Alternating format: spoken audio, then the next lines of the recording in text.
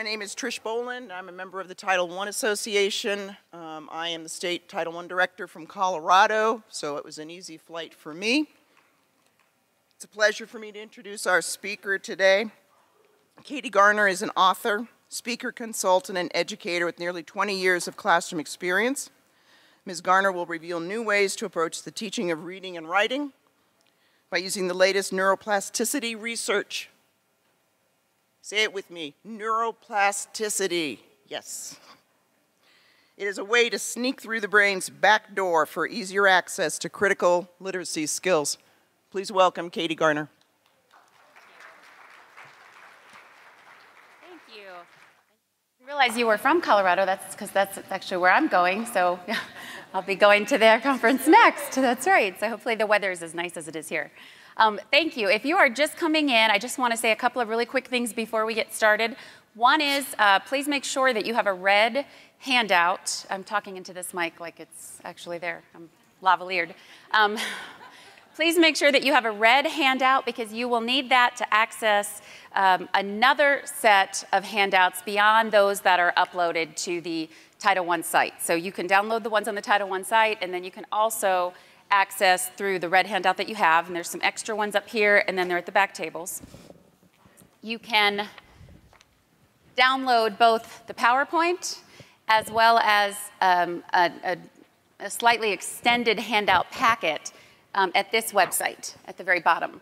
I'm going to show you a couple of other things that you're going to be able to download once we all get in and seated, and it probably is going to be a full or fairly full session, so if you have seats in the center, I will tell everybody coming in there is writing strewn about. It's not for saving seats, so feel free if you see seats that are open in the center, they're probably open.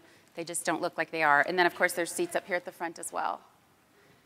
Okay, and again, if any time you realize you don't have a handout and you need to get one, you're welcome to come up to the front or either of the back tables as well. I want to welcome you. We are going to be focusing on how to sneak learners through the brain's back door so that we don't have to keep skirting around the giant elephant in the room that is constantly an obstacle when we are looking at how we teach reading, writing, and spelling using the code. Now, before we get started on that track, I want to make sure that you have everything that you need to extend and flesh out what I am literally going to breeze through in the next hour, because my plan is to talk twice as fast as I normally would to get through 2 hours worth of material in 1 hour, but to do it very clearly so that everybody can follow me as we move, and that you have a resource to go to once session's over to flesh out or dig for deeper details on some of the things that we talk through. So that is where this website comes in. And just to show you a couple of things that you're going to find, and I think there, okay, good, I thought I just turned it off. Your session packet's here. I'm going to show you where your handout in the PowerPoint is first. If you look at this little line of windows here, there's a window that says Conference in Service. Just simply go to that. Since we're at a conference, it's easy to remember. When you go to that, you'll see a list of dates for where I'll be working with different districts in different states or speaking at conferences. But what you want to focus on is a little picture at the top that looks like a little mini handout. And if you click on that, it will download a slightly larger handout than the one that's been uploaded to the website through Title I. And that's just because it was tougher to get it to upload with all the graphics. It's a very large file. It actually takes about 1.5 minutes to download, and your computer will seem like it's delayed, but it's just that big of a file. It's a very graphic-laden file. The other piece that you might want to look for is a PowerPoint, because if you are taking back and sharing information with staff, you're not going to want to make a 40-page handout for every single staff member. So it's much easier, I think, to just pull from the PowerPoint. It's in a PowerPoint format, actually, so you don't even have to use the full PowerPoint. You can just pull pieces that you found were interesting or useful for your situation. And that is found on the window that is, that is here, the video PowerPoint. There are some video clips that are for a specific purpose, which I'll talk about as well, because that's where you can see firsthand with real kids the strategies that I'm going to be talking about, but actually in real life, in a classroom format, happening in real time, and with a variety of different learners. So there's a lot to be found on the site beyond just the few things that I'm telling you to look for. But that is where the PowerPoint can be found. And I know we still have people coming in, so this is the equivalent of me just doing a little tap dance before we officially start, so just please bear with me. I'm going to go ahead and fast forward through one more thing. This is a very unintuitive remote because when I press the right-hand side on the opposite side of the left, it looks like it should go forward, but instead it just turns it off. So let me go back again. Forward, okay. I see the big button is forward. I have uploaded, and this is something that may or may not be of use to you if you're in a state that does or does not adhere to the Common Core. Most of us do. I have uploaded, and you can download them free, some Common Core posters for pre-K, first, second, and third. I apologize if you're above third, but my knowledge base only went so far when it came to, math and science and social studies with regard to some, that's sad to say, but there were some pretty heavy-duty things once you get to those middle school Common Core standards in terms of specificity at each grade level. My goal was to try to look at things from a backward direction and give a depiction of what the objective or the intent of the skill base is. So what that means is through some sort of picture format, put it into place so that learners can see what the goal of the game is regarding that skill. And I'm just telling you this off the cuff because if you'd like to download them, you're welcome to do that. They're on the site as well. This is just a little snapshot to see. It's kind of like a little brain-based approach to what we have to often put up in our classrooms. And instead of having them up just for accountability's sake, it's nice to have them be useful anchors for not just us, but for the kids and for volunteers that need to know immediately what the intention of the objective is, and then jump right into it with kids. If we have to spend more time teaching our volunteers so that they can teach our kids, it's almost, a worthless effort. So it's nice to have anchors that are self-explanatory. And I think with Common Core, since it's a base of so much of what we're doing, that was a good place to put that time into creating these. So I wanted to just let you know those are there for you as well. And last thing, this is the place that I was talking about where you're going to be able to pull down and flesh out what we're going to be running through and starting to do in about 2 minutes. This is, I have a vlog and a blog. The vlog are videos of basically what I try to work and talk about on the blog. The blog, I've actually been incorporating teachers from other states to come in and show how they're using the strategies that we're going to talk about with their different grade levels, with different exceptionalities, different types of populations of students, language learning. It's a great way to see strategies in action. So the blog has links to the video clips, but it's also a lot of sharing from other teachers and administrators. A really adorable one that was just called, an administrator actually was involved with doing it, and it was focusing around a referral that he had to write that said, "We don't eat our friends." And it was because of an issue that had happened with Sparkle the Elf and how the gingerbread men actually had been bullying him so much after hours that he finally had enough. And one night during the holidays, he ate the gingerbread men in the classroom. So the principal came across a site with a bunch of crumbs and Sparkle, because they had actually, there were other issues where Sparkle had been tied up by the gingerbread men, so the class would come in and see him all tied up with licorice on the chair. So there were ongoing bullying incidents that occurred. But all of this to say that it culminated in a persuasive writing activity, which for the purpose of what we're going to be talking about is just a useful direction to put these skills to work with. Kids were adamant about not having Sparkle serve his time in the office, which is the holiday time. It was his only time to be free. So they wanted him back in their classroom, but he had an in-school suspension. And Sparkle the Elf is basically looks like the shelf on the elf, or the elf on the shelf. So it was a great opportunity to really pull out the skills that we're going to be talking about and give kids a focus or a direction with having to write to the principal and explain the bullying situation that he was unaware of that caused this to occur. So very unusual situations like that are written about and posted with videos that give a good insight, not just for teachers, but for administrators, and also kids love to see these, but it's all about how to put into place or into action what we're going to be talking about here from a strategy end. So I love the blog. It's been a wonderful collaborative effort. But the vlog, which is the video version of it, is going to be more useful for you as a base of follow-up for this. And the blog is a YouTube channel. Ugh, and I just did the same thing. You will be able to see little clips that will focus on topics that I might toss out and mention, but don't go into detail on. If I were doing a workshop at a school district, this would be a 6-hour workshop. So there are a lot of things that are just amazing when we look at what the research allows us to do and how we can attack certain issues that we all innately have in the classroom when we're working with reading, writing, and spelling, especially the code. A lot of those pieces we're going to touch on, but I won't be able to demonstrate or give you little tricks to use them. but on the vlog, you'll be able to actually pull what you'd like to see more of. So that's a great place to go to after we're finished. And all of this is found on this website.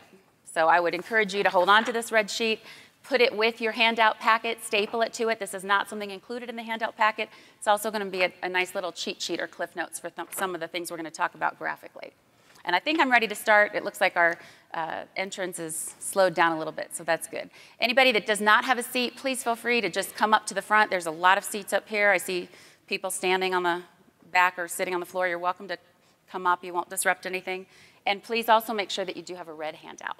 And if someone in the back would let people know as they come in that they are welcome to sit in the seats that have writing on them, they're not saved, so that nobody has to stand unnecessarily. Okay, and we're ready to go ahead and get started officially now. So I am Katie, and I am so thrilled to be here. Literally, I'm just as excited as I can be. I am going to talk to you about something that many of you may already recognize exists, but a lot of us have become so accustomed to, we don't even see it anymore. And it is the giant elephant in the room that we all skirt around to make sense of what has no logic attached to it, which is the alphabet. The letters, the sounds, phonics patterns.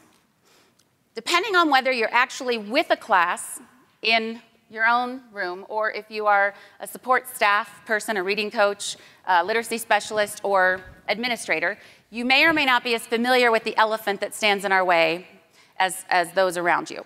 But just to give you a general idea of what this elephant looks like and the havoc that it causes, imagine telling your class, as many of you sitting here probably do, that Y says yeah. And you sing your little alphabet song and you say, Y says yo, yo, yeah, yeah, yeah. You walk away happy. But then you walk to your calendar, which is your next course of action if you're in a primary grade classroom, because you do it every day. And you proceed to blow to heck everything you just said about the letter Y, because they see that Y all over that calendar. But it's not making the one sound that you told them to attack it with.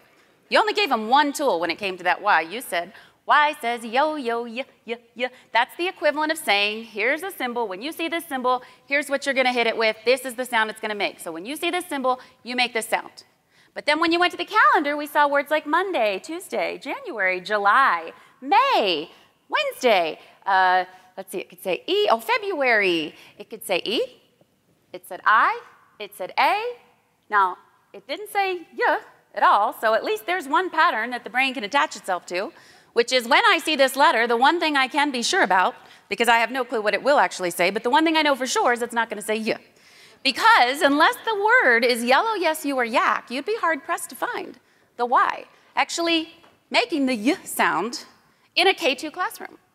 You really would. It would be very difficult for you to find it, especially when you compare it to the frequency with which that letter is found saying everything else under the sun. And I haven't even talked about the boys' bathroom. I mean, they see that letter everywhere. Basically, if it can say E, and it can say I, and it can say A, and it can say oi, it's doing about everything it can in terms of the vowels except for the U sound. Except it is the first letter in the word you.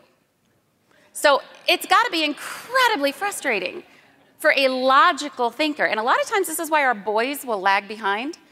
Girls don't like things that don't make sense either, but we can deal with them. I mean, in other words, they don't drive us crazy. If it doesn't make sense, we're just like, wow, that's kind of weird. But anyway, with the boys, they literally are looking at it like a puzzle. Like, I should be able to put it together and take it apart, which means then I should be able to put it together again. If it's a code, it should look the same way, no matter how you twist it, turn it, flip it, or flop it. And it's very frustrating to always be met with basically the Scarecrow in The Wizard of Oz that does this. Because that's how you have to feel if you're aware of what you're actually saying to kids in the first hour of any primary grade classroom. Because all you do, typically, in the first hour of a primary grade classroom is run through the consistent patterns of the day, whether that's the calendar, whether that's your attendance activity where the learners get to identify their name or the spellings, whether it's, you know, going over math counts, again, with your calendar, whatever little activities you have that are part of your housekeeping in a group setting, those are something that the kids adhere to daily, and they do it like a mantra. So within just that little tiny piece of the day, they're being met with every contradiction possible when it comes to these letters and sounds. And the lower the grade level, the worse it is. Because we can't use phonics to account for even half of the things the letters do. See, even if you're in second or third and you have access to phonics, because typically, you know, we teach reading, they learn to read in K1, 2, so that they can read to learn in 3, 4, 5. That's the ideal hump of instruction. We learn to read in K1, 2 so that we can read to learn in 3, 4, 5. Because nothing after second grade is involving in curriculum learning how to read. Once kids are in third grade, it's all about reading for a purpose, drawing an inference, making a prediction, pulling information from text. The test is not about learning how to read. The test that learners take is all about what can you do with your reading capability. With the reading ability that you have, what can you do with it? And how much processing power is it taking up for you to be able to make your way through that text? And what's left over for you to actually draw an inference, see the irony, laugh at the joke, notice the motivation that's maybe not written in spoken word, but that you can understand or relate to as a reader of why the character did what she did. Those things require some thinking power. They require some attention. And if your attention is completely focused on what letter is that, what pattern is it, what sound does it make, that didn't work, what else can I try, what else could it be? You don't have what you need for that depth of complexity when it comes to testing and what learners are required to do at a very early age. Now, we'll often mistake that for comprehension issues. But if a learner laughs at the joke when you read it, interrupts you while you're reading the story to tell you how they went to the same place last summer when they went on vacation with their family, their problem's not comprehension. Their problem's comprehension when they also have to do the reading. Which means their real problem is automaticity of skills, automaticity with the code. Having it so deep in the gut that it's not even on the radar, they're like we are. They are just so automatic, they're not even thinking about letters and sounds. They're pulled into the reading or they're expressing themselves in their writing. And their focus is everywhere else except what does Y say? Because that can't be anywhere near the forefront of thought. Now, when we talk about automaticity with skills, we're talking about the code. And I gave you a little glimpse of what that little elephant can look like when it's in the room, because the Y is just one little piece. Imagine, for example, that you went to Las Vegas and you had $100 and you had to put your money on whether or not you would see a letter that looks like this, say, ts, or most of the time in any book you pick up in the hotel or in the city. Any book you pick up, are you going to see the letter that looks like this, say, ts, or the most? Raise your hand if you think you'll see it saying ts, the most. Okay, what about? Now, for those of you that are sticklers, you might say, well, but you said T, you didn't say TH. T doesn't say TH, says, you said what sound will this letter make? If you look at it from the bottom up, which learners are always looking at things from the bottom up, they just know there's a letter looks like this. She says, you see a letter looks like this. It's called T. It goes T. So I see this letter everywhere. It's in every book I have. And every time I see this letter, I go T. And I'm always wrong. And I don't even know why she says to go to, because she doesn't do that. She sees the letter, it looks like this in all our big books, and she doesn't go to. She sticks her tongue out and does something else, and I don't know what it is, but whatever it is, she gets the word.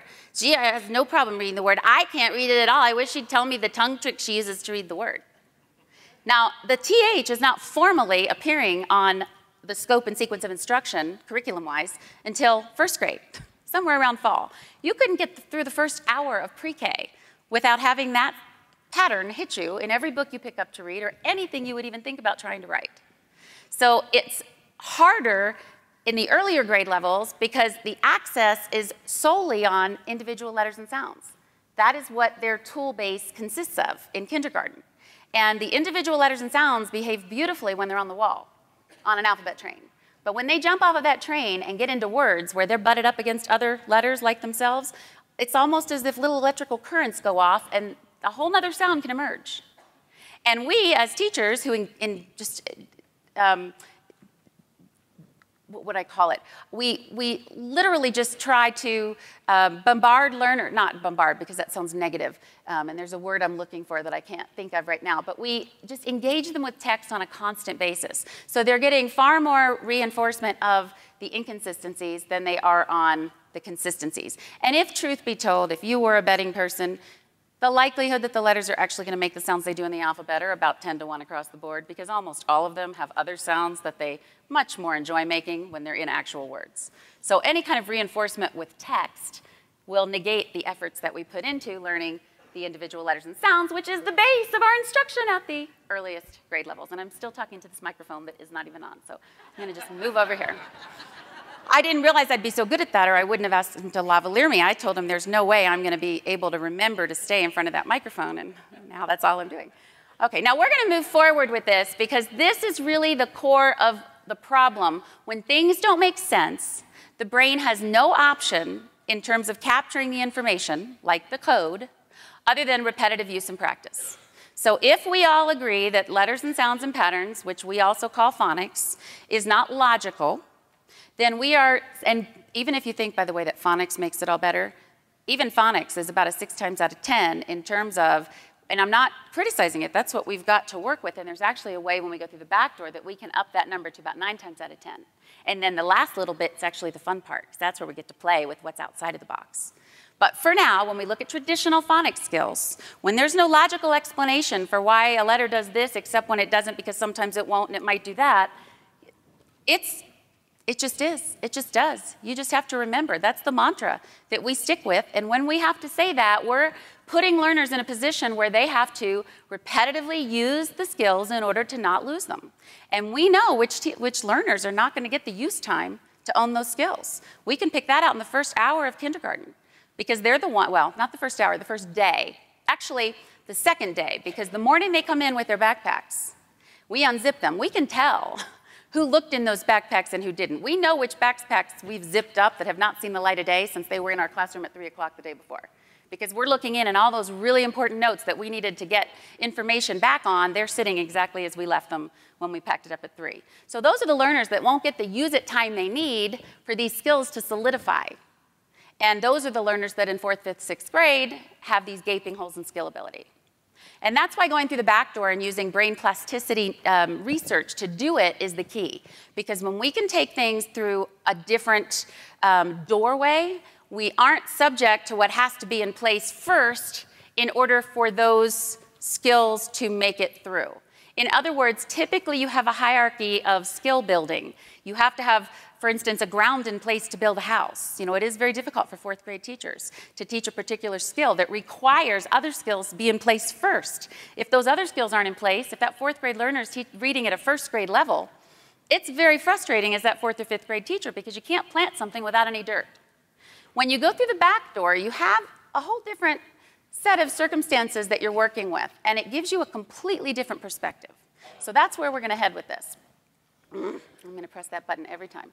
When we teach the way the brain learns, it is equivalent to swimming in a pool where the current is pushing behind the learners, which means that the strong swimmers can take 2 strokes and they're across the pool in a heartbeat. The weak swimmers, who barely even know a stroke, can just kind of hang out and do the dead man's float, and they'll be propelled across the pool by default. Because you can't help but learn when information is put out in a way that aligns with exactly how the brain picks it up. You don't even have to apply any purposeful effort. It just occurs. There's a miracle with brain-based teaching that, there's a miracle. There's a quote that states that miracles become common and consistent when you teach with the brain in mind. And that is so completely correct, because what looks like a miracle is actually commonplace. It's to be expected. It's like saying to the kids, who wants a cookie? What do you think is going to happen? I do. It's not a miracle that you could have a great premonition of what the class would say if you offer a cookie out loud. It's easy to expect common expectations of what learners will be able to do that might appear to be almost like a miracle with regard to how they were capable of doing it, but yet it's commonplace when you go with the current of the brain. Now, on the opposite end, when you teach in opposition to the way the brain learns, it is like swimming uphill. Well, it's like swimming against the current or fighting an uphill battle, so you can't swim uphill. But if you could swim uphill, that's exactly what it would be like for going against the brain. It's like having learners in a pool where the current is going against them. And now what happens to your strong swimmers? They might get across, but it is hard. They have to put forth every bit of effort and skill that they have. All the practice is really coming into place. Their endurance is really being tested. And maybe if they can keep it up and not lose interest, they will make it to the other end of the pool. But they're going to work hard, and it's going to take them longer. Your weaker swimmers are going to drown before they let go of the wall. because as soon as that current starts to fight against them with the limited skill ability that they have and the lack of endurance that they've got, they're going to be immediately overcome by that current. So on the best of days, this is what it's like teaching the code. When you're trying to give the brain something that has no predictable patterns, quote, logic inherent in it, you are forcing the brain to go against its learning style. The learning style of the brain is to identify patterns and then attempt to connect the patterns it identifies with those that it already has, so as to create new ones. And when that connection occurs, you hear from learners, oh, I get it. What that means is whatever they already knew to be true fits perfectly with whatever it is that's brand new that you just tossed out. They get to own it by default. It's almost like cheating, because you just glued something that was brand new content that they had no way of knowing automatically, but it fit perfectly together with something they already did know automatically and had traveled or accessed to that information many times because they've used it many times. Now that new content gets to just go straight through that buffer that typically requires use it or lose it in order to be captured and owned. That new information gets to cheat. It gets to be glued up against old information, which means now I get to own both by default. If you tell me where a new restaurant is that I've never been to, I have no idea how to get there and I have no sense of direction whatsoever. But it just so happens that it's right behind the house of my best friend who moved away last year, but I've been to her house 1,000 times. Now, poof, I know how to get to the restaurant. Not because I've ever been there or even paid attention to the directions you tried to give me, because actually when you gave me the directions, I didn't even realize that that was my best friend's house. It's just that when I realized that happened to be right behind Shelley's house, I now own, like the back of my hand, the directions to that restaurant. That's the way the brain likes to learn. The whole use it or lose it is the alternative to that. That's the information we got in a college class that we didn't like, but we had to take it, and we learned it, and we did well on the test, and then we promptly forgot all of it because we had no personal need or use for it at all. That is the information that we learned through use it or lose it. And I use the word learn loosely because we didn't really learn it. We rented it for a while. We used it frequently enough so that we could regurgitate it onto the test. And by the way, our level of use is different for everyone. Some of the use it or lose it threshold, and we're going to talk about that in a few minutes, but use it or lose it, that threshold for how many times a learner has to use it and in what way, varies from learner to learner. Some learners can use something, or in meaning do something or hear something, once, twice, they got it. Those were your friends who went to every party over the weekend and still got an A on their test. Then there were those of us who had to lock ourselves in our dorm room, pretend we didn't even know there were any parties, and literally write it over and over, recite it out loud, pretend we were teaching it. Just every possible way we could think of to use, practice, or regurgitate that information either aloud in writing or just even thinking about it before you go to sleep so that we would have it cold by Monday. But by Thursday of that week, it was gone because we didn't use it again as soon as we finished that test. So that is not the brain's preferred method, and it's certainly for educators not our preferred method, because for learners who only get the use it time with us when they're in school, we know that those skills will disappear over the summer and while they're at home. And then that's how we get those big holes in their skill ability, and we get what is a very unlevel playing field when it comes to being able to use these skills for what they're taught for, which is to learn, to pull information, and then to communicate with writing. Now, one more thing I want to say about this code before I go any farther with this, and that is that if you think of reading, writing, and spelling and all the things that go into those symbols and sounds like Morse code, it gives you a better perspective of how the brain processes them. If you were to teach at the Naval Academy and you were teaching Morse code, you would not have your Morse code sending class in the morning and your Morse code receiving class in the afternoon, because it's one and the same. If they're practicing sending, they're getting equally competent with receiving, because as they're sending, the ability to receive is strengthened. And as they practice receiving, the ability to send is strengthened. They are self-reinforcing. Reading and writing are identical processes in the brain up to the point of automaticity, which means reading makes a better writer and writing makes for a better reader. It's like putting a house together with blocks and then taking it apart and building a hotel with those blocks and then taking that apart and building a bridge that has a little hotel and a little house. And if you have command of those blocks and what you can do with them, then whether you're taking apart or putting together, your ownership of knowledge and skill and automaticity with those tools is the same. So for us to divide reading and writing. Now, I'm not talking about in the upper grades, and by upper I even mean from 3rd on. When you're looking at writing for a different purpose, when you're writing for, looking at organizing and structure and, introducing new vocabulary, that's a different purpose. That's writing for a different means. I'm talking about at the early grade levels where the biggest challenge is, how do I spell it? I'm just going to say it's big, it's fun, I like it, it's fun, it's really, really fun. Why am I saying that my favorite animal in the whole world, who I could talk about for 3 hours, is just fun? Because that's what I can spell. I wanted to tell you that he camouflages himself and that he lives in the tropical rainforest of Uganda and blah, blah, blah. And I don't know if there is a tropical rainforest in Uganda. So if you teach social studies and you're thinking, okay, so she doesn't know anything about social studies. But in any event, learners want to write like they talk. And then, because they always know something about something that they love to share and tell, even if they have to segue themselves to Christmas, because they might start out writing about the topic, but then end up writing, especially if you're at an early grade level. You have no idea where they'll end up. And I'm really talking more about talking. They don't apply this to their writing until the skills just kind of ooze right out and are easily accessed and put down. That's actually the reason I drag this around with me, is because it shows, and all of the writing is in one sitting, by the way. We're only using writing as a window into the mind of a reader. And as we start and we look at the fact that they're both one and the same, that concept will make more sense. But I drag this around just to show not the writing, but the automaticity. Writing is in one sitting, and when they're done, they go. Whether they go to centers, or whether we go to lunch and then they come back and they can sometimes take things out to recess if they wanted, which most of the time they wouldn't unless it were about a topic that they were really interested in, and then you might have them wanting to take it out to recess. But the writing has to be, you couldn't chain a 5 or a 6-year-old to a chair and make them do this. I mean, if it's not easy, they're not going to do this in one sitting, because it would be just sheer and utter torture, and that's if they could even finish the job, which they couldn't. That's the level of automaticity that we want these skills to have intact. And not just with first graders, we want this across the board. But if we can do this with these early low-level learners, then it's so much easier actually to do this with the upper grade learners, who really have a tremendously valuable base of experience, but it's so disorganized that it's of no use to them at all in school, until they get the file folders in place and can start to pull it into pattern pieces that they can then apply and use for a purpose in reading and writing. And we'll talk about that, but it's interesting to see impact at the earliest level and then apply that to what Michael could do at, in 6th grade, or your ESL learner who just came to the country and he's in your 5th grade class, but he doesn't know his letters or his sounds. We've got a lot of situations where if I use the word kindergarten, I'm not necessarily talking about a 5-year-old. We're really talking about what you would expect one to know at certain grade levels, 4th grade, 5th grade, even at 6 to 60. And that's another big pet peeve I have when I talk to administrators sometimes, is they'll have a preconceived notion of, well, do you have the skills for, I need the 5th grade version or the 3rd grade version of these skills.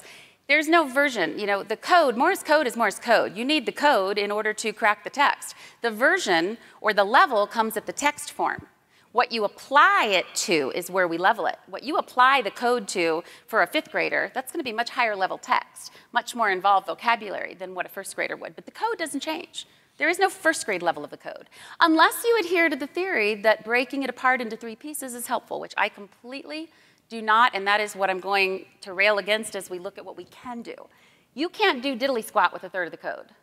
If you're a captain on a naval ship and you have a Morse code operator and he's in his 1st year of the naval school program, but unfortunately he's already been assigned to your ship because he's got to start cracking the code right away, which is, by the way, what we do in kindergarten. They have to start reading and writing on the very first day of school. Unfortunately, they only know, let's say, 1/3 of the code. So let's say they know A through G. Well, as a captain who has to have messages sent out successfully and retrieved, you might be in trouble if his message that he has to relay to the captain, which is you, is a submarine is coming and it's got a bomb. He doesn't have an S. He doesn't have a U. He's got a B. So he's going to get the word bomb. Well, not bomb. He's going to get the word B and no M. He'll have another B at the end, so it'll say BB is coming, or at least he'll have the C that he needs for the word coming. He won't get sub. I mean, the captain's going to have to do a lot of fill in the blanks and try to figure out what he meant when the guy from the Morse code room comes up and says, here's what I wrote. Now, sending it's going to be just as difficult if you only have 1/3 of the code. And that is what we do. We break the code up. 1st grade gets to teach certain things. Kindergarten gets to teach certain things. 2nd grade gets to teach certain things. But only by 3rd grade do they actually have all of it. And you can't read and write with any kind of real interest if you don't own everything. Now, how do we get there when it takes everything we've got just to give them a third each year? That's where we go through the back door. And that's where it's fascinating to look at what the little guys can do, especially when you see where they come from with those pre-writing samples, which, if you weren't here when I said it earlier, are these. So it's just amazing to watch impact at that level and then apply it to what you're looking at in your own school district. Now, we're going to do this very quickly because this is the last thing I want to do to just re-emphasize the elephant in going against the brain, and then I'm going to scoot through things very quick. So all I want to do is show you, this is called a Stroop test, but we're not doing it for the purpose of the Stroop test. We're just doing this to show you how it feels to go with the brain versus to work against it. I want you to just say the words, read the text, pay no attention at all to the colors. We're going to have a good fluency rate, which means I'm going to keep a little bit of a beat, and you're going to have to keep up with the pace so that nobody is just straggling behind. So actually, I don't know if you can hear that as well. That's not on, of course, even though I keep talking to it. Okay, so I'll do this, and I'll do it with you for a bit, and I'll use my little laser. We're going to pay no attention to the color. We're just going to read the words, and if you're sitting on that side, hopefully you can see well enough. Ready, set, here we go. Red, blue, orange, purple.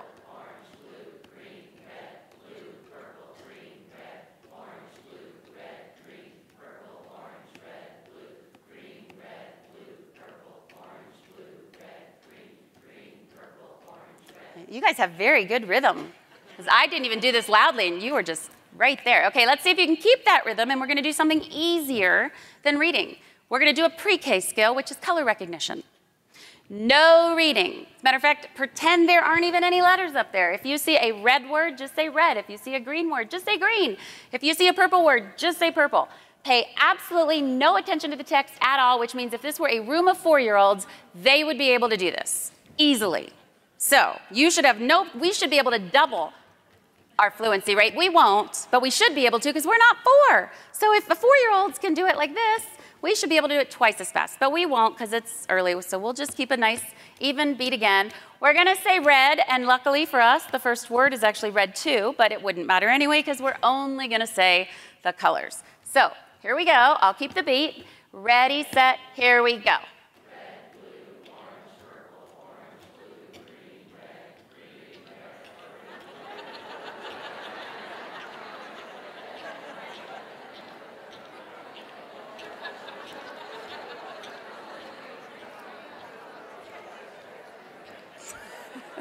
God, take back what I said about your rhythm.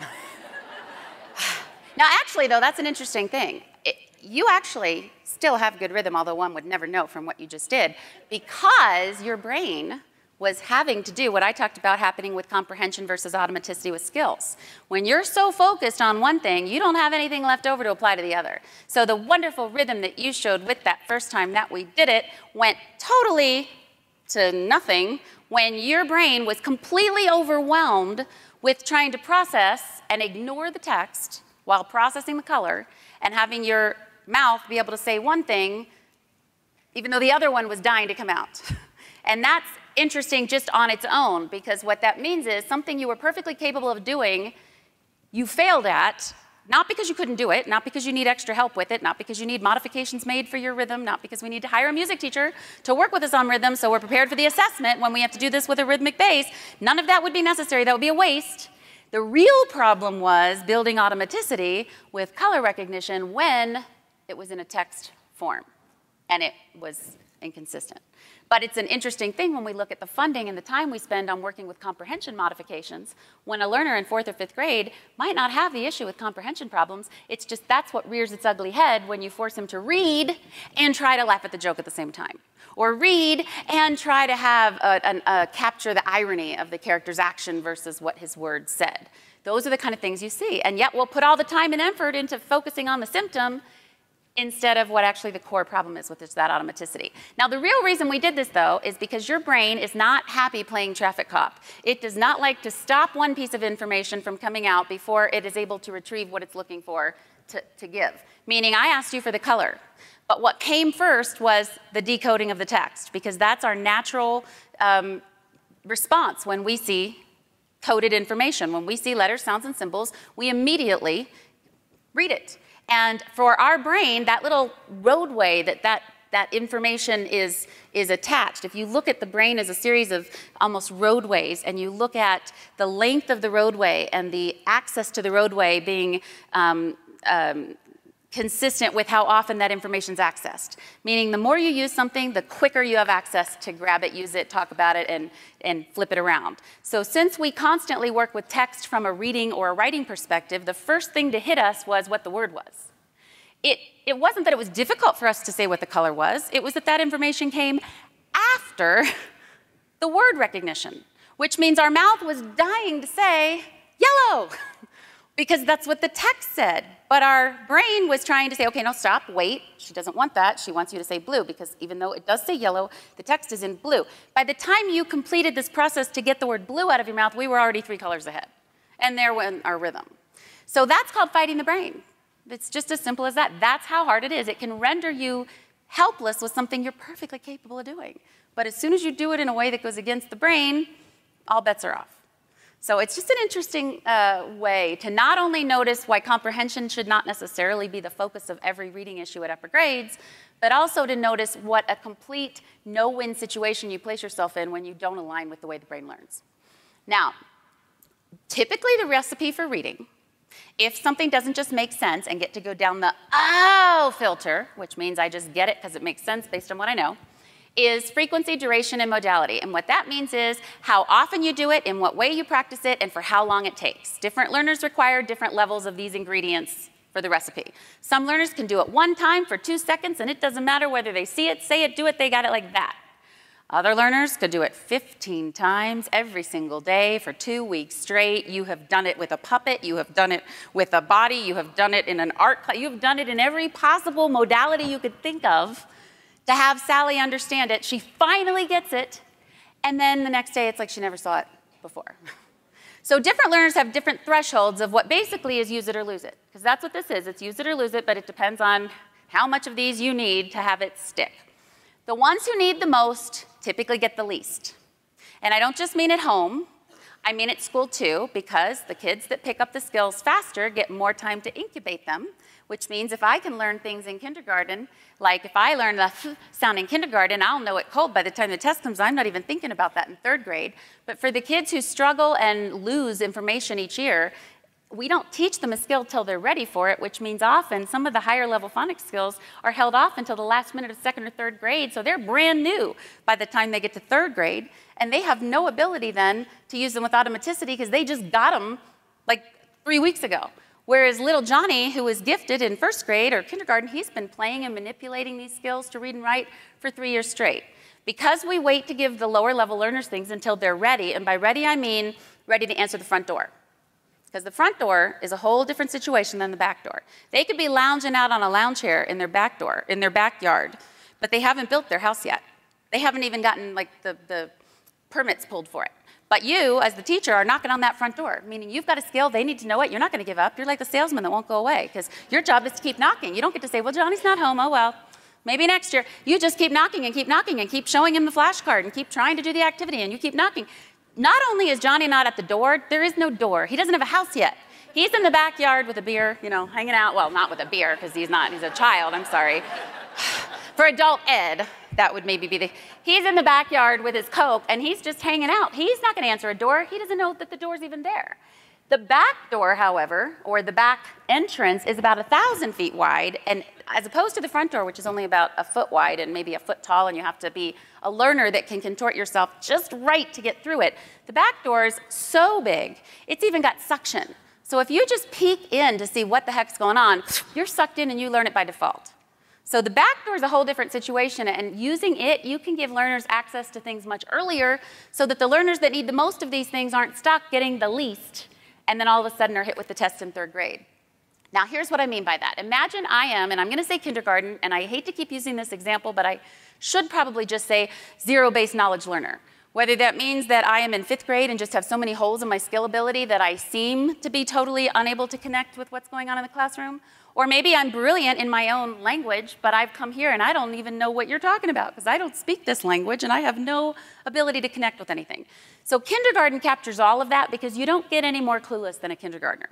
They don't know who they are, what they're doing, and if you capture them on the first day of school, which is what I'm going to demonstrate, half the time they can't stop crying long enough to even figure it out. So they are the perfect place to look for impact. Now, if you don't teach kindergarten, or if you're not an administrator who has spent your first half of the morning every day or every year on the first day of school in the kindergarten wing, you may not know what kind of chaos is actually occurring down there. You've got criers, you've got yellers, you've got screamers. That's on the inside, of course, but you've got the same thing on the outside, because you've got the moms who are also crying, yelling, and screaming. As badly as those kids want out, those moms want in. So you have a rock/restraining effort going on in the classroom so the kids don't escape, and outside, usually that one's headed up by the counselor, rock/restraining mom so that she doesn't keep trying to get into the classroom, which just makes Johnny continue crying even more. So typically administrators and anybody else they can pull that doesn't have a class of their own are on the inside of the classroom trying to help the teacher, and on the outside is everybody else trying to help the counselor, and it's just crazy, it's just bedlam.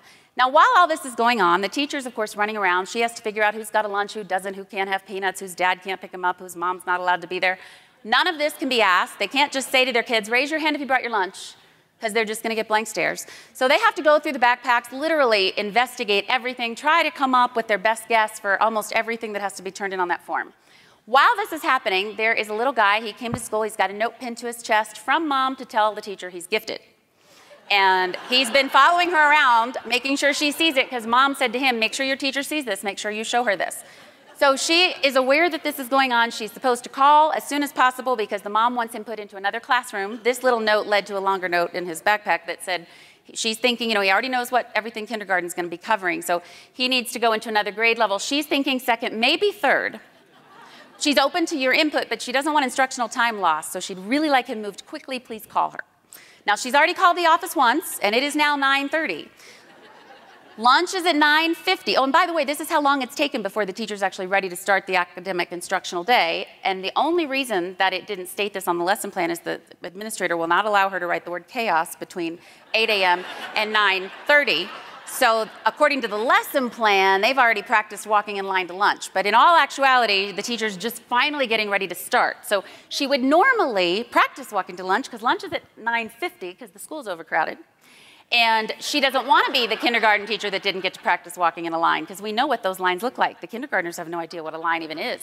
So you don't get to practice that. You're going to be the laughingstock of the school trying to get 36 kids to a lunchroom. Yes, there are schools that have 30. They just as soon take the fine and save the money. So there are many schools that do have 36 kindergartners and no aid. And this one particular teacher that blogged on my blog, out of her 36 kindergartners, 32 were boys. 4 girls, 32 boys.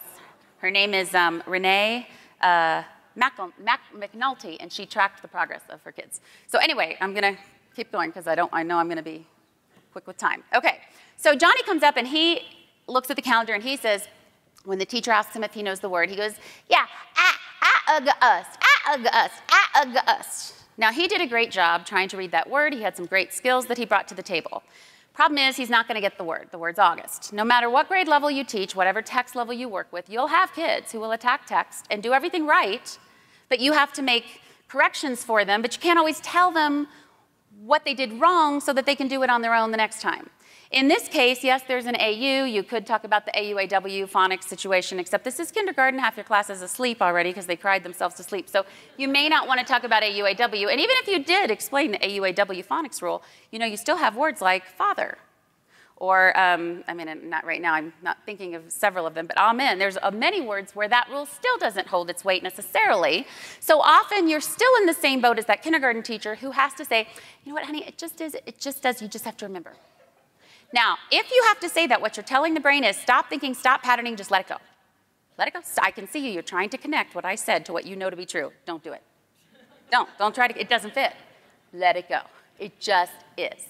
Now, we don't want to tell them to stop patterning because that's like saying stop thinking. But yet, if you have no logical explanation, how do you provide it? There is a way to do it. Now, we want the why, first of all. Johnny's going to ask us, I forgot to tell you that, but Johnny, first thing out of his mouth is, why? Why is it August? Because A says and A says A, and U goes and it goes U, and O is what goes and there's no O in that word, so why is that word August? So he's doing a great job of putting out a platter of what he knows to be true, and basically just asking you, how do you fit what you just said with what I already know is correct? Make this fit together, because Mom wasn't so sure about you anyway. That's why she pinned this note to my chest. So I'm not convinced that I should throw away everything I've learned over the last 5 years because you've just said so. So how do you make this fit together? Now, he wants to go, oh, but he can't unless we can give him some kind of logical explanation. Now, research shows that the best thinkers are actually the best pattern makers. We want the why. Why means two things. It means he knew enough to know something wasn't right, and he was motivated and determined to get to the bottom of it. That's what we want. Ignorance is bliss. Little Susie, who doesn't even know her name is Susie, she's asleep on the rug, and she woke up and smiled, and if we told her it was a zebra up there on the calendar, she'd be fine. If you don't know what you don't know, your pulse rate doesn't increase. It's only when you know just enough to know that what you're looking at isn't the way it's supposed to look, but you don't know why, that you get frustrated. So we want the why. Why is diagnostic critical thinking in a nutshell? Now, Einstein has a wonderful quote, if the facts don't fit the theory, change the facts. If the facts are we're stuck having to tell Johnny it just is, it just does, you just have to remember, because there is this thing called phonics, but you're too young for me to talk about it in its full capacity right now, but even if I did, there'd still be times where I've got to constantly tell you it just is, it just does, you just have to remember. I know it stinks, but that's the way it is, so we're going to just practice until we know it. Now, obviously, we wouldn't tell Johnny that, but those are the facts. But Einstein's quote, which educators don't often hear, I think because it seems like it would be unethical, but because it sounds like it's saying, you know, create your hypothesis, try to prove it out. If your facts don't show it's correct, that's okay. Change them. Say it worked. And that isn't what he's saying. What he's saying is when you're stuck working with options that are bordered by the box of facts, then you only have so many options. Those options are finite. And no matter how deep you dig, you're still going to find the same things in that box. The only way to change your options is to change the facts, because the facts dictate the box of options that you're working with. So you can't change all facts, but you can change some. Can't change scientific law facts, but you can change academic principle facts. If I drop something, it will fall, because that's the way gravity works, and nothing I say can change that. But I could change that we call it gravity, because that's just a man-made fact. If you go to Germany, they call it something else. So that's something I could change if it were to be of tremendous use or value for me to do so. So I am going to use Einstein's logic, and I'm going to tell Johnny, there's a reason you can't read this word, Johnny. There's a secret in this word. It's a grown-up reading and writing secret. Now, I know it and all of them because I am a grown-up, and I have a grown-up-sized brain. You're a kid with a kid-sized brain.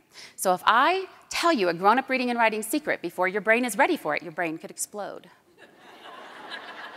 And I do not want that to happen, so I've got to be awfully careful with the ones that I tell you. Now, do not say that if you actually are in kindergarten, because you'll set your criers back off again. But there is a significant motivational factor to this, which is I've got these skills, you want them, I'll decide if you're ready, but I wouldn't hold my breath because this is a big one. These are secrets, not even skills, these are secrets. So you're not chasing them around with the book trying to tell them how important it is that they know the difference between EU, EW, OU, OW, and AU, AW because the test is on Friday and you're going to mix them all up. You've got all the info, they're dying to have it, but you got to divvy it out carefully because this is big stuff. It totally changes the dynamics and brings back the why. We want them to critically think and have bells and whistles go off when text contradicts itself. The reason we want it is now we actually have ways to give them answers that allow them to connect dots using logic and bypass the use it or lose it as the only way to have these skills solidified. Now, Johnny, there are two letters in this word August that are in love. And I mean head over heels, huge crush on each other. They're A and U. And it's actually not just A and U. A and W are in love too, but they're not in this word. But anytime you see these letters right up against each other in a word, side by side, they get so embarrassed that they always put their heads down and say,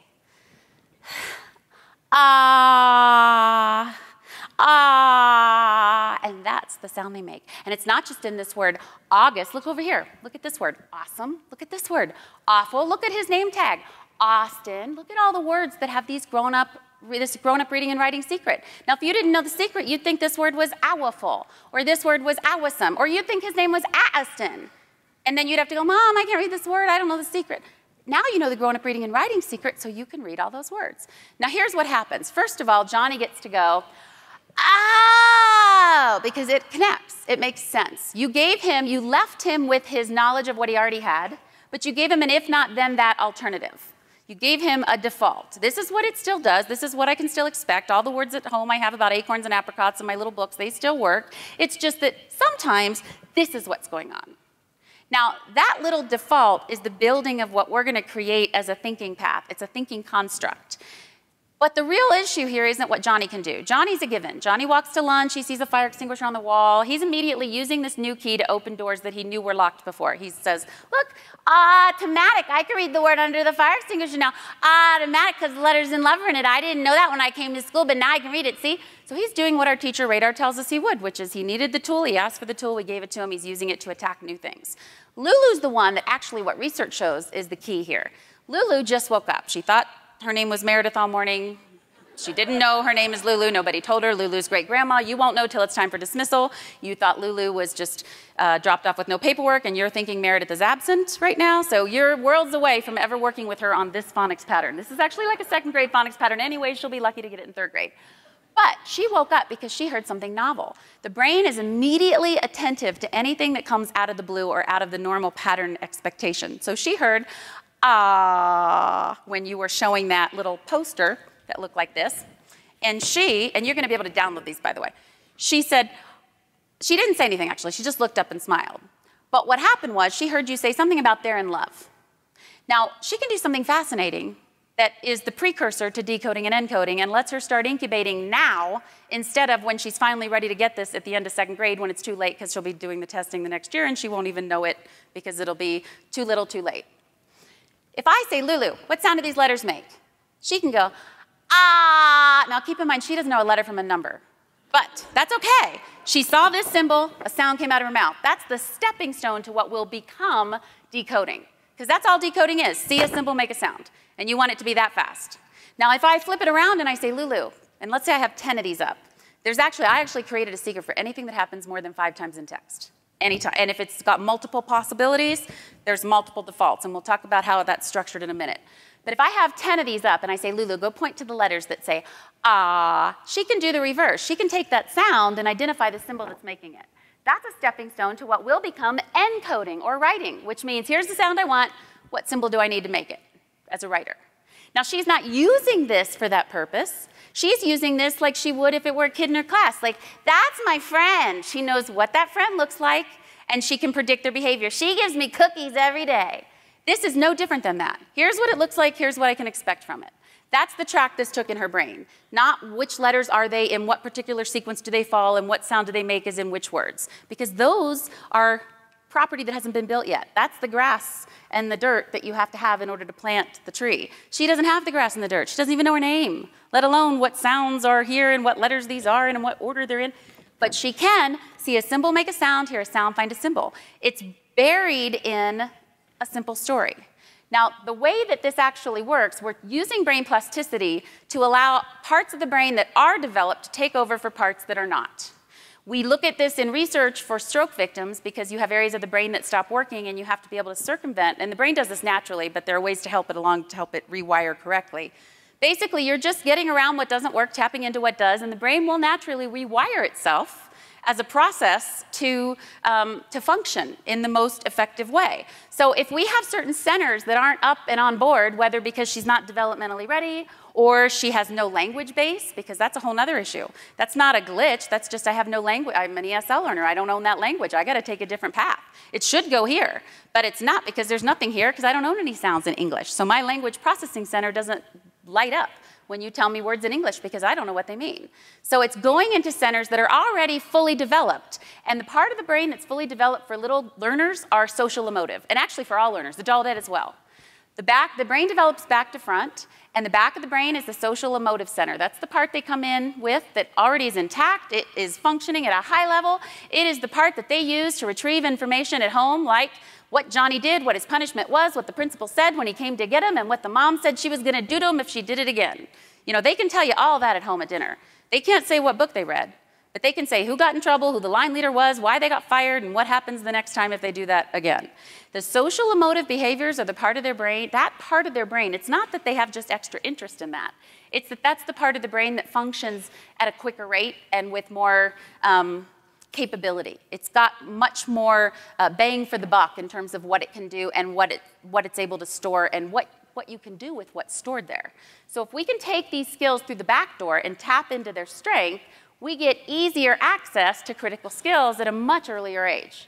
Now, this just gives you a little idea, but basically you're tapping into feeling embarrassed, or how you feel if you go, you know, if you send third graders to square dance in music class and they come back and they tell the teacher about who had to square dance with who and who got to sashay with who, watch their little cheeks turn red. I mean, they know they can relate to social interactions in that type of way. So all we're really doing is taking predictable behaviors and attaching them to what something looks like. They do this all the time. They could easily tell your sub, he spits, she's nice, he always hits people. I know what you look like and I know what you're likely to do. We're just taking that same kind of connection and applying it to patterns and to letters and to sounds. And as we do this, we're creating multi-layered memories. What's used together is fused together in the brain. So the way that they can actually not just store the information, but retrieve it, it becomes intermeshed. And things come together in such a way that learners can pick their access point and retrieve it with ease, regardless of where their deficits lie. So it lets you get around areas that normally would be a giant blockade in your effort to capture these skills or to impart these skills, and instead take an alternative route, but it's all fused together. So basically what I'm saying is you can get through the front door even though the front door is not built and go get them out of that lawn chair. And you don't have to have ground in place. You're not following the same set of rules that you would if you took skills through that front door. Now, basically, if you have logic, you can apply, and I didn't mean to go so fast, you can apply logic where otherwise there wouldn't be, then you can think your way through certain concepts, certain ideas when it comes to working with text, because text doesn't do the same thing all the time. And what I mean by that is just because you know a sound doesn't mean that's always going to be the same thing. And I know I'm supposed to be stopping in a few minutes, so I want to get to this little part here. When we look at the science of storytelling, and I'm going to say this very quickly, I'm going to let this sit for a minute. I will tell the kids, and this is just to give you a quick idea. I started out with why. I'm going to finish with why, just to give you this quick concept of how this works, and I'm sorry to skip right through this. Why got sick and tired of walking around saying yeah all the time. And I'm sorry I'm going through all these. I'm looking for the right one. He got sick and tired of walking around saying yeah all the time, so he snuck into, and you don't know that these guys exist, but they do. There are superheroes in the alphabet. They're the vowels. They're the only letters in the alphabet that have the power to say their name. And that's a huge deal, because if you're a K and you walk around every day of your life going k, k, k, k, k, it gets really boring. So having the ability to say your name, they're the envy of all the other letters. Y got sick and tired of walking around saying yeah. So he decided he was going to sneak into the closets of superhero E and superhero I and take one of each of their capes, which is where their powers lie. So now, whenever he's at the end of a word, never the beginning, because that's like being the line leader. If you're going to hit Susie over the head, you're not going to do it when you're the line leader. You're going to wait till you're the caboose. Because at the caboose end, you can get away with anything. The line leader, all eyes are on you. Y's not stupid. He realizes if I'm at the front of a word, everybody's watching me. I'm just going to stand up and say what I should and go, yuck, yuck, yellow, yes, you, yuck, yuck, yuck. But when I'm at the end and nobody's watching me, I am always going to be sneaky, and I'm going to wear either the E or the I cape so that I can use their superpowers and make their sound. Like mommy, daddy, candy, I, July. Now, you put him at the beginning of the word, yeah, yeah, yellow, yes, you. He's going to be a good little line leader. Now, if you're wondering, what about words like today or they? Because I like that little, that's a cute little trick, but what about words where he doesn't do either E or I sound? That's not sneaky Y. That's E-Y-A-Y. And if you're 40 or over, you know who Fonzie is. Well, E-Y-A-Y are just too cool, so they always stick up their thumbs and go, eh, and that's the sound they make. But the point that I'm making here is, and the Army uses this as well, and it's called situation-based training, but it's a thinking construct that allows learners to navigate decision-making based on a template that we put in place.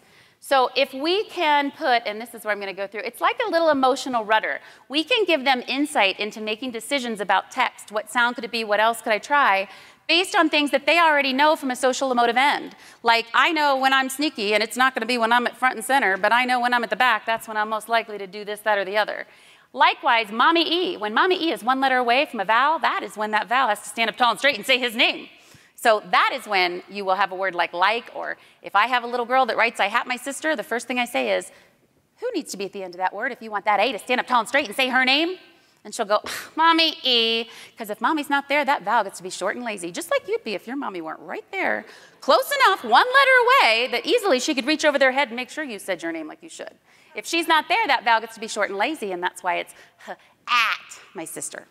Now, a word like butter, Mommy's there, but she's 2 letters away. She can yell and scream all she wants. Bottom line is her arms aren't long enough to reach over the head of both of those letters to make that you say his name, and that's why that word's butter. Because the U gets to be short and lazy because Mommy can't reach them. So it's a fascinating way to take knowledge and impart it to learners in such a way that they can then make decisions that are outside of the box of what that applied to start with. Take it up a notch and you've got babysitter vowels, because we all know that it's not just a mommy E that makes another vowel long. You've got basically, and I'm going to wrap this up in a second, but you've got vowel consonant vowel versus vowel consonant consonant vowel. One makes a long sound, one makes a short sound, and for those of you under 30 who didn't learn this the torturous way, like we all did with open and closed syllables, basically if you divide between the two T's in the word butter, you get a closed syllable, which is a short vowel, which is why it's butter. If you divide after the vowel, like in the word motor, you get a open syllable, which of course is why the O is long. So bottom line is, mommy's got to get out of the house. And when she does, she puts another vowel in charge, which if you got 5 kids, somebody's got to be old enough to babysit. So when you see any vowel that's one letter away from another vowel, that's just the babysitter. It's going to do exactly what mom would if she were there, which is tell that vowel that's one letter away, you say your name. So if you've got a word like motor, it's easily understood and predicted by a 5-year-old, because a 5-year-old can say, I see a babysitter vowel in that word, and all that means is he's going to do what mommy would if they were there. Now that's an emotional rudder. That's what we do with 18-year-old soldiers who we have to impart a certain thinking construct into so they can make decisions in a field that may not be in the box decisions we've already gone over, but decisions that are out of the box but based on our thinking. In other words, using a knowledge base they already have that's familiar to navigate decision making with unfamiliar circumstances. It's a really fun way to teach, and any kind of storytelling will get you there, but it's a fascinating way to approach these skills. Now, I am supposed to stop talking about 3 minutes ago, so as I said, there are going to be so many pieces that I didn't even get to talk about, but anything that I have said that you have interest in looking deeper into, please look at that blog or vlog, and if there's anything that you see in the PowerPoint that isn't self-explanatory once you pair it up with the handout, feel free to email me, because there are some things that in my 2-hour sessions I get to and in my 1 hour I don't. But the logic that, the mindset that I'm going to leave you with is such that you should be able to apply everything in your packet just with what we've talked about today. So I hope I've given you enough information, but let me know if you have any questions. Thank you.